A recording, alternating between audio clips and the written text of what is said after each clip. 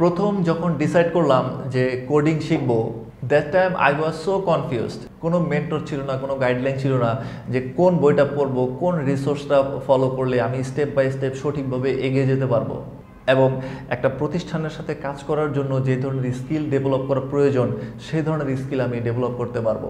ওই সময় খুব একটা রিসোর্স ছিল না 2011-12 সালের দিকে। তারপরও নিউ মার্কেট থেকে কয়েকটা বই কিনে নিয়ে আসলাম। আমার এখনও এক্স্যাক্টলি মনে নাই, শুধু একটা বইয়ের কথা মনে আছে, সেটা হচ্ছে যে সি প্রোগ্রামিং, তামিম সারিয়া সুবিন ভাই লিখছে, খুবই ভালো একজন লেখক এবং প্রোগ্রামিং টিচার।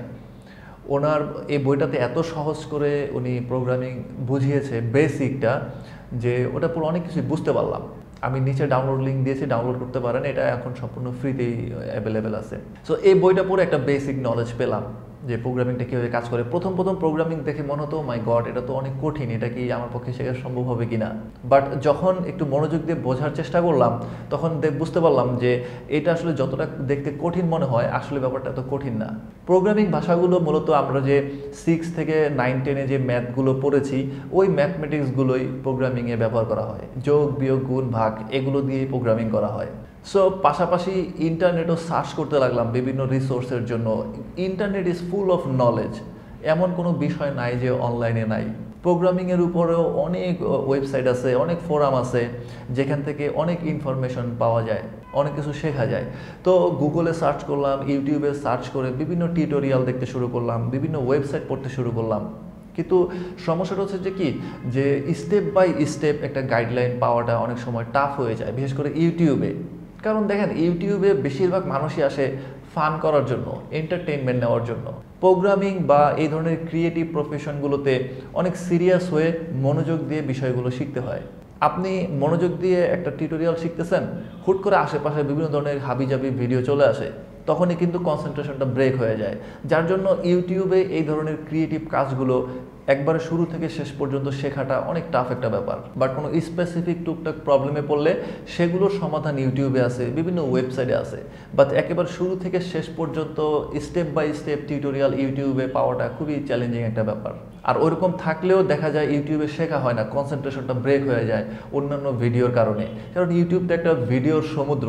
তাই অন্যান্য যে অনলাইন এডুকেশন প্ল্যাটফর্মগুলো আছে, যেমন অনেক জনপ্রিয় হচ্ছে ইউডেমি, তারপর আমার অনেক ফেভারিট একটা প্লেস হচ্ছে ট্রি হাউস। এই প্লেসগুলোতে আপনি কোডিং শিখতে পারেন চাইলে।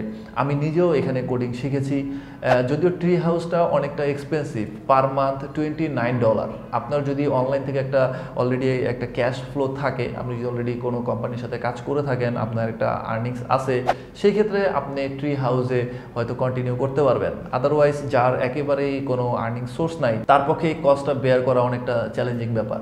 বাট ইউডেমি থেকে চাইলে শিখতে পারেন, $10 থেকে $20 মধ্যেই আপনি যে কোনো কোর্স করতে পারবেন। ইউডেমি বা এই ধরনের আরও অনেক প্লেস আছে, কোর্সেরা, স্কিল শেয়ার, আরও অনেক ধরনের প্ল্যাটফর্ম আছে এই ধরনের। বাট তার মধ্যে ইউডেমিটা অনেক জনপ্রিয়। তো এই প্ল্যাটফর্মগুলোতে শেখার বেনিফিটটা হচ্ছে কি, যে এগুলো স্পেসিফিক এডুকেশনাল প্ল্যাটফর্ম। সো এখানে যখন আপনি কোনো একটা বিষয় সিরিয়াসলি শিখছেন, আপনার আশেপাশে অন্যান্য কোনো ভিডিও আসবেন, আপনি ডিস্ট্রাক্টেড হয়ে যাবেন না। কিন্তু ইউটিউবে দেখা যায় একটা সিরিয়াস বিষয়ের উপর আপনি শিখতেছেন, হুট করে অন্যান্য ভিডিও চলে আসছে, আপনি ডিস্ট্রাক্টেড হয়ে গেছেন, আপনার মনোযোগটা ঘুরে গেছে। এই জন্য ইউটিউবে শেখাটা একটু টাফ একটা ব্যাপার, সবাই ইউটিউবকে ব্যবহার করে শিখে নিতে পারে না। তো শুরুটা এলোমেলোভাবে হলেও পরবর্তীতে কিছুটা রিসার্চ করার পর, কিছুটা স্টাডি করার পর বুঝতে পারলাম যে কোন ল্যাঙ্গুয়েজটার পর কোন ল্যাঙ্গুয়েজটা শিখতে হবে, কোনগুলো শিখলে আমি প্রফেশনাল লাইফে বিভিন্ন ব্র্যান্ডস এবং কোম্পানির সাথে কাজ করতে পারবো। অ্যান্ড দেন এই বিভিন্ন অনলাইন যে প্ল্যাটফর্মগুলো আছে, যেমন ট্রি হাউস আছে, ইউডেমি আছে, এগুলো থেকে আমি অনেকগুলো কোর্স করেছি নিজেও, আর নিজেকে আরও ইমপ্রুভ করার জন্য। অফকোর্স এই প্ল্যাটফর্মগুলোতে কোর্স করে কেউ এক্সপার্ট হতে পারে না, কিন্তু অনেক কিছু শেখা যায়। আপনি প্রোগ্রামিংয়ের অনেক নলেজ গেইন করতে পারবেন। দেন নিজে প্র্যাকটিস করে নিজেকে এক্সপার্ট করে তুলতে হয়।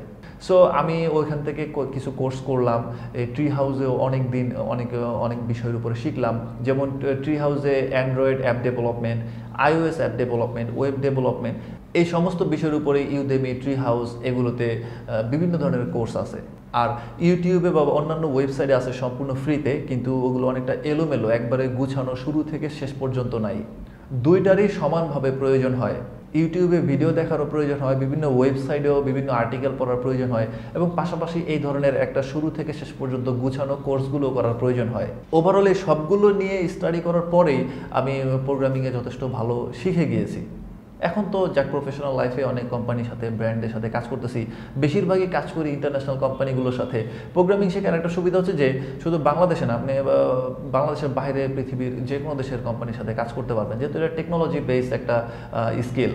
এছাড়াও দেশীয় অনেক কোম্পানির সাথে বা স্টার্ট আপ প্রতিষ্ঠানগুলোর সাথে কাজ করছি।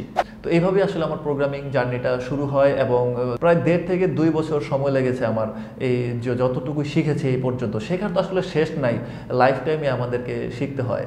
সো এখনও শিখতেছি, বাট এক প্রফেশনাল লাইফে কাজ করার জন্য যতটুকু প্রয়োজন ছিল সেটা 1.5-2 বছরের মধ্যেই শিখে গিয়েছি। আপনিও যদি প্রোগ্রামিং শিখতে চান তাহলে আপনাকে ইউটিউবে ভিডিও দেখতে হবে, বিভিন্ন আর্টিকেল পড়তে হবে, যদি সম্ভব হয় এই ধরনের যেমন ইউডেমি আছে, ট্রি হাউস, এই প্ল্যাটফর্মগুলো থেকেও কিছু কোর্স করে নেবেন, এবং সেগুলো শেখার পাশাপাশি অবশ্যই রিয়েল লাইফে প্র্যাকটিস করতে হবে। যত বেশি প্র্যাকটিস করতে পারবেন তত দ্রুত আপনি তত বেশি এক্সপার্ট হয়ে উঠবেন। আমি বেসিক্যালি ওয়েব ডেভেলপমেন্ট নিয়ে সবচেয়ে বেশি কাজ করছি, বিভিন্ন প্রতিষ্ঠানের জন্য, কোম্পানির জন্য ওয়েবসাইট তৈরি করে দিচ্ছি। আশা করি আপনি বুঝতে পেরেছেন যে আমি কিভাবে প্রোগ্রামিংটা শুরু করেছি, কিভাবে শিখেছি, এবং টোটাল প্রসেসটা। আসলে শেখার কোনো পারফেক্ট রুট নাই যে এইটাই হচ্ছে পারফেক্ট ওয়ে শেখার। এক একজনের নলেজ এক একভাবে কাজ করে, এক একজন এক একভাবে শিখে। তবে কি অন্যান্য মানুষের এক্সপিরিয়েন্সগুলো শুনলে, তারা কিভাবে কাজ শিখেছে, তারা কিভাবে কাজ করছে, এগুলো জানতে পারলে অনেকটা হেল্পফুল হয়ে যায়। আশা করি এই ইনফরমেশনগুলো আপনার জন্য হেল্পফুল হবে, স্পেশালি যারা কোডিং শিখতে চায়, সফটওয়্যার ইঞ্জিনিয়ারিং করতে চায়, তাদের জন্য হেল্পফুল হবে। সর্বশেষে আরেকটা কথাই বলবো যে programming is not a rocket science. যে কেউ চাইলে প্রোগ্রামিং শিখতে পারে, কম্পিউটার সায়েন্স ব্যাকগ্রাউন্ড থাকলেই যে প্রোগ্রামিং করা যাবে এমন কোনো রুলস নেই। স্কুল লাইফ থেকে প্রোগ্রামিং শেখা শুরু করাটা হচ্ছে আমার মতে সবচেয়ে বুদ্ধিমানের কাজ।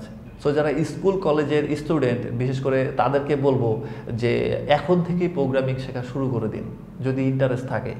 1-2 বছর চোখের পলকে দেখবেন চলে গিয়েছে, এবং অনেকগুলো ল্যাঙ্গুয়েজ শিখে ফেলছেন, এবং এটা অনেক মজার একটা কাজ।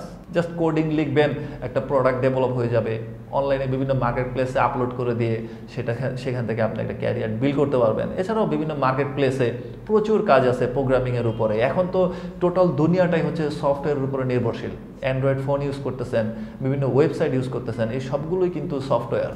যার জন্য এই সফটওয়্যার ইন্ডাস্ট্রিতে প্রচুর প্রোগ্রামার দরকার। যে পরিমাণ কম্পিউটার প্রোগ্রামারদের ডিমান্ড আছে পুরো ওয়ার্ল্ড ওয়াইড, সেই পরিমাণ প্রোগ্রামার নাই। সো আপনি যদি সফটওয়্যার ইঞ্জিনিয়ারিংয়ের কোনো একটা ডিপার্টমেন্টেও কিছু ল্যাঙ্গুয়েজে এক্সপার্ট হয়ে যেতে পারেন, দেন আপনার জন্য শুধু অপরচুনিটি আর অপরচুনিটি ওয়েট করবে।